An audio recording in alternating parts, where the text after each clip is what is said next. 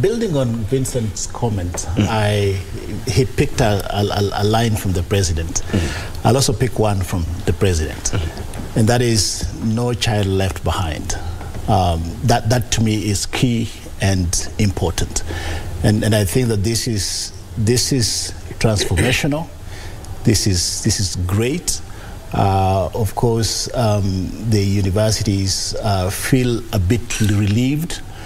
This is one thing that I've been preaching about for several years, that funding needs to be student-based, student-centered, that you actually fund the students.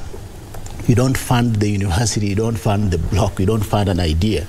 You are actually, our money is going to actually fund an individual.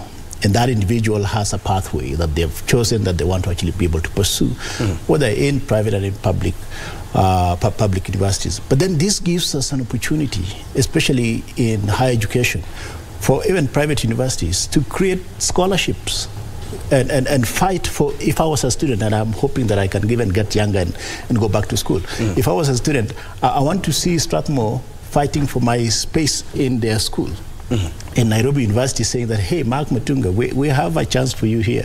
We're offering you this much scholarship from government. And Strathmore will say, no, you come. We're offering you full scholarship.